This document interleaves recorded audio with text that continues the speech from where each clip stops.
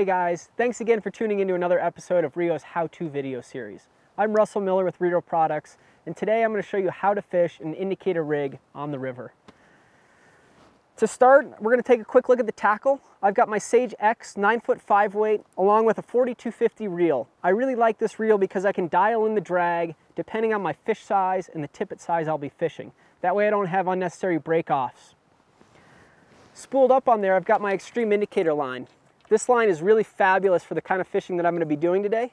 At a 49-foot head, it's got a lot of weight up front and it easily turns over the big indicator rigs. Indicator, split shot, 2 flies. I can control that with a nice wide open loop. We do have another option, depending on what kind of fishing you're going to be doing, called the trout and steelhead indicator line. This line's really great if you need to be running really long drifts down a seam.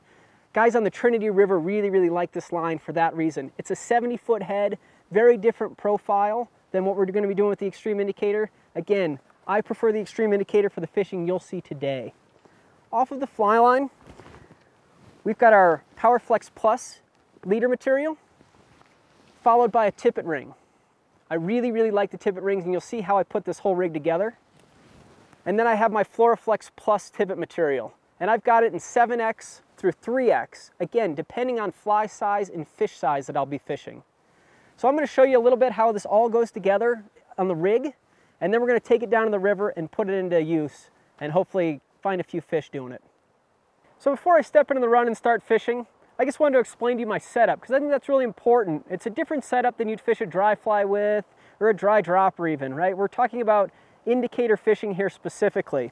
So with our Extreme indicator, we've got this nice high-vis orange section, which gives us a really good indication of what our line and indicator is doing in that final few feet, which is really critical.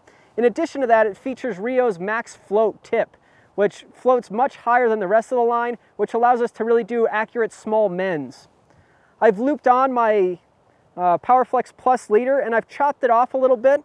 This serves as a really nice butt section for me to slide my indicator up and down on without damaging the material.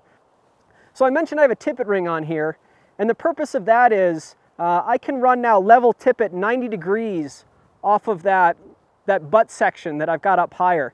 And what that does is it cuts through the water a little bit better, allows my flies to access the bottom, but also move gently within the current and really simulate what the bugs are doing underneath the water. From there, I've got a little bit of roll-on putty to take my flies down and an unweighted pheasant tail nymph to fish.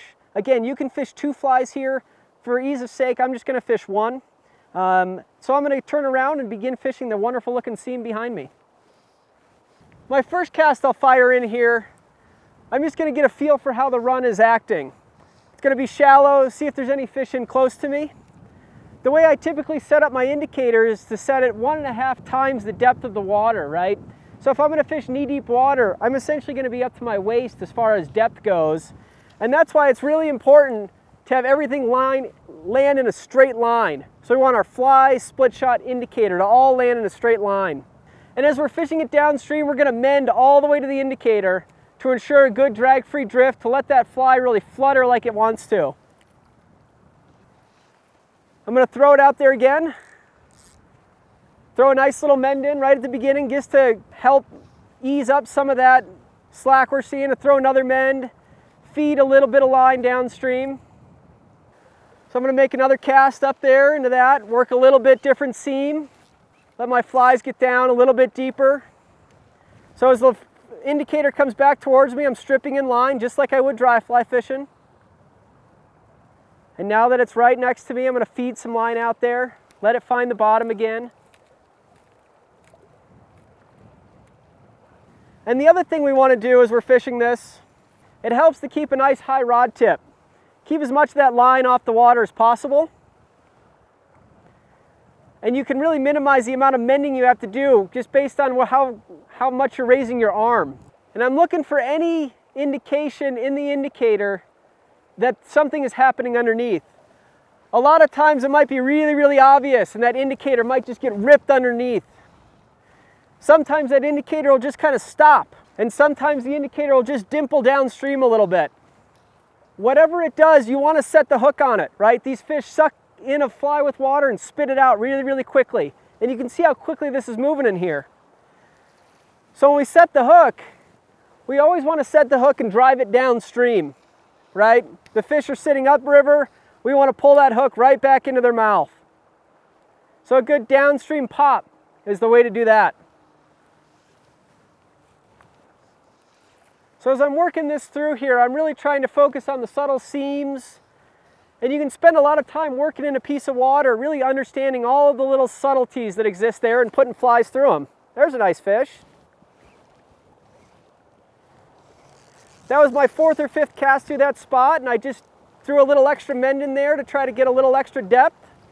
And my fly found a fish, which is great.